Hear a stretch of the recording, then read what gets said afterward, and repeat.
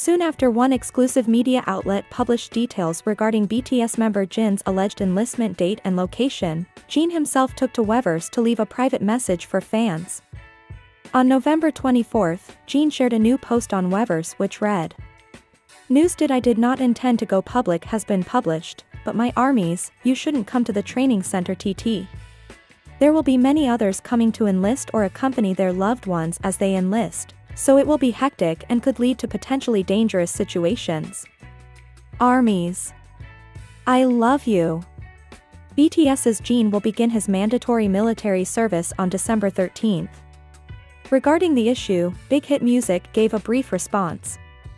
"It's hard to confirm it. We ask for your generous understanding," said Big Hit Music in a statement quoted from Daily Sports via Naver, Thursday.